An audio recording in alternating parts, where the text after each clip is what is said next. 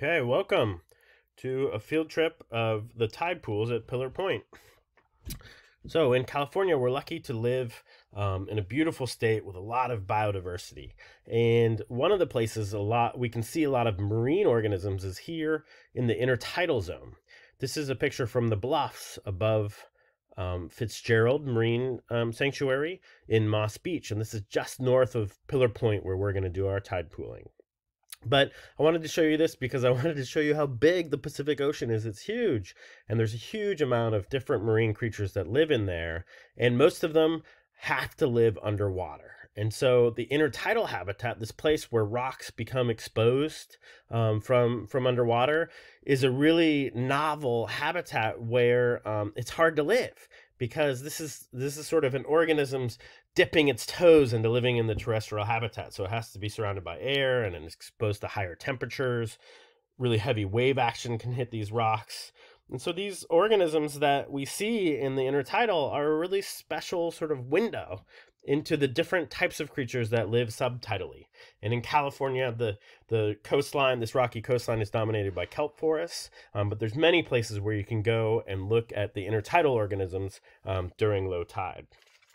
Today, we're going to the tide pools at Pillar Point, which is just past the marina in Half Moon Bay. And it's a beautiful morning. It's 7 a.m. and still a little foggy down here at the coast, but a super low tide. So this was a really special minus 1.5 tide, which means that those organisms that normally would not be exposed to air will be exposed because this kind of tide only happens once a month, or even more rarely, only 6 times a year. And you can see that there's a lot of different organisms that are exposed here during low tide. And all of these creatures, especially, and what you're seeing is a lot of different animals and plants. And so most of the browns and greens you're seeing here on the surface are plants that can tolerate being exposed to air for minutes to hours. And then in these pools, you see a lot of animals, these big green sea anemones, the purple sea urchin, and we'll see some starfish as we do our field trip. And so this is what the lower intertidal looks like. We're right up against where the waves crash. So this zone gets a lot of physical energy. These animals have to be resistant to wave energy. And that's really important for their ability to survive. And so you can see like these purple sea urchins that are lining the rock walls here, they've dug burrows into those walls so that they can actually be protected from big swell, big waves. And then this is a orange piesaster, and Piesaster ocracius is this sea star that lives in these tide pools, and it's a really important species because it's a keystone predator. And so the patterns of its predation determine the whole community diversity. And you can see there's a lot of different things in this community. There's a lot of algae. So the green in the foreground is seagrass, and then there's some red algae and some brown kelp kind of things. We also have a lot of animals. This is the purple sea urchin. It's a really important herbivore. And so by eating plants, it also really contributes to the patterns of community diversity within any one particular place.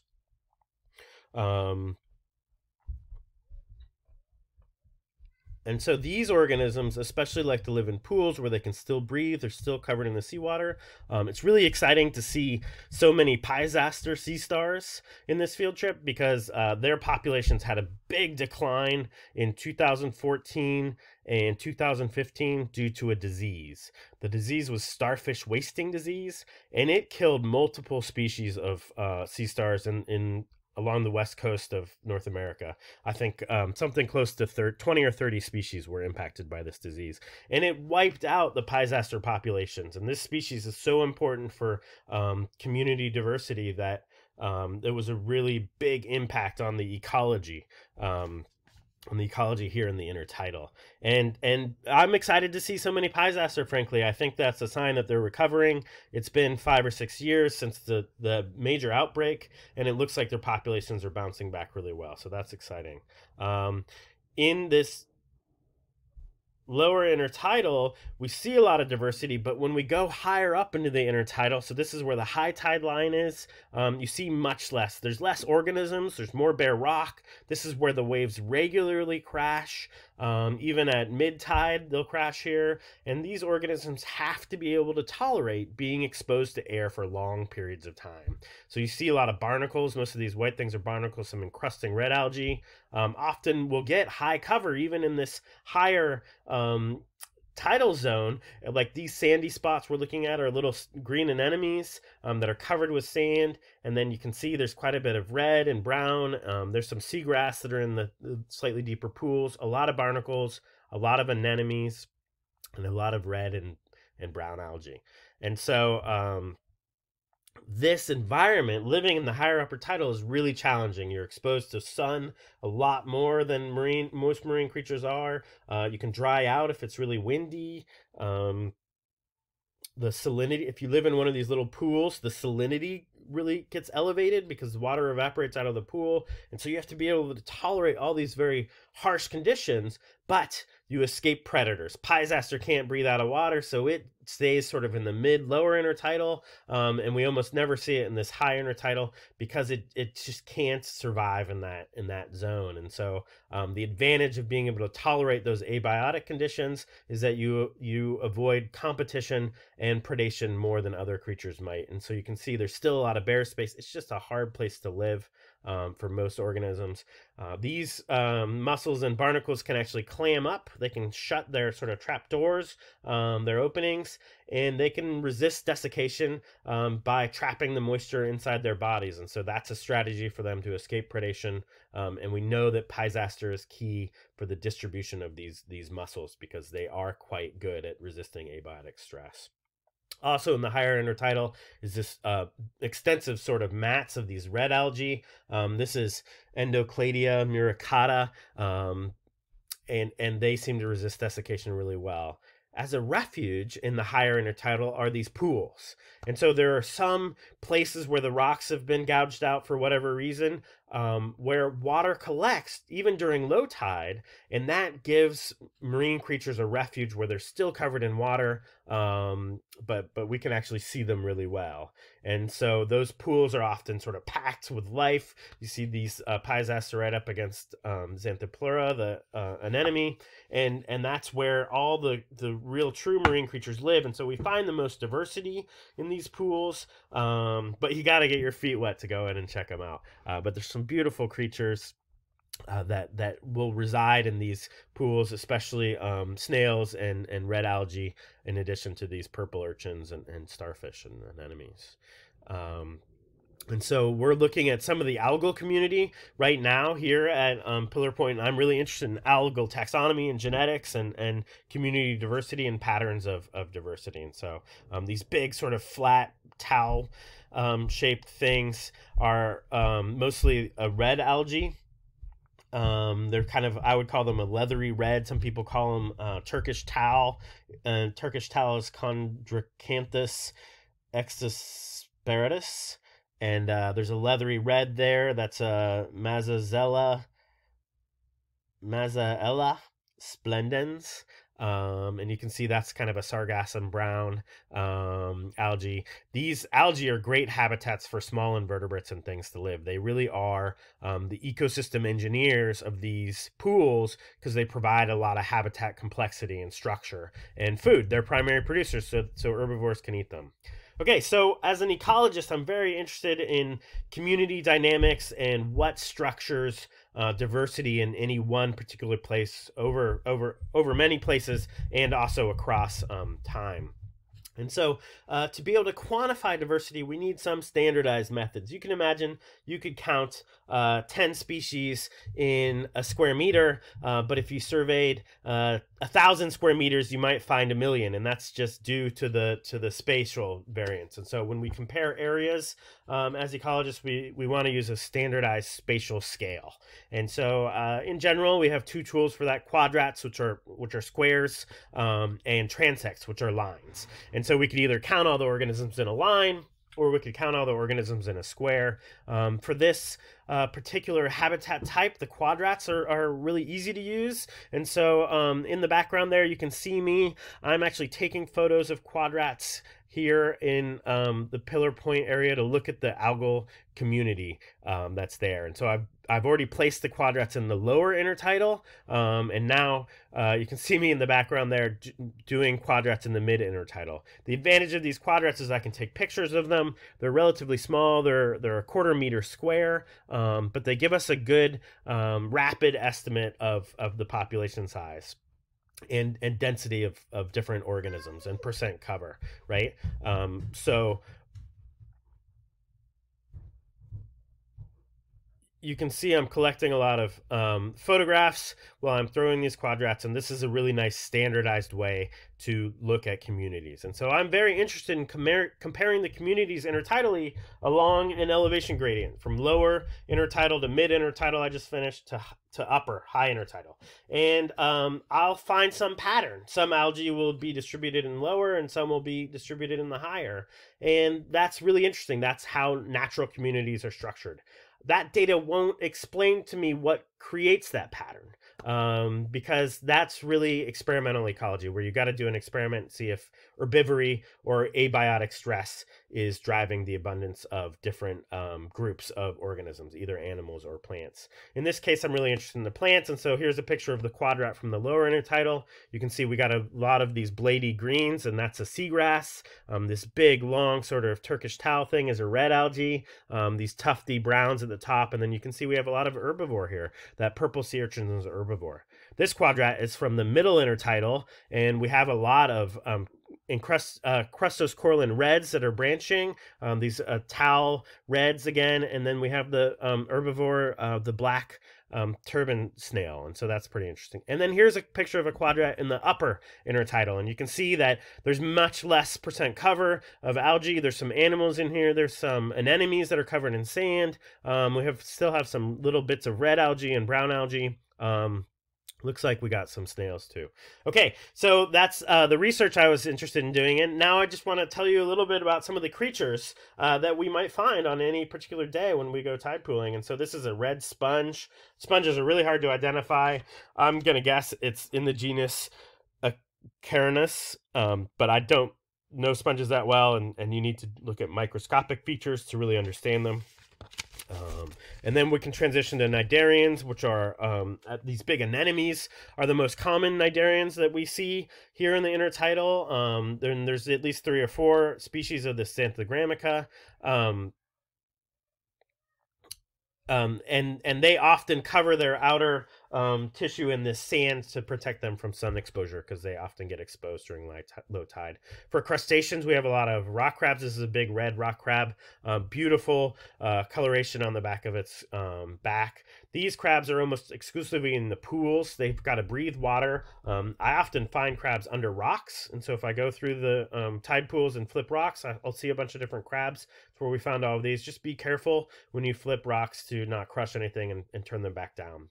And here's a little Petrolistes, the little porcelain crab that we found. Greg loves crabs, and so we're always trying to show him some different creatures.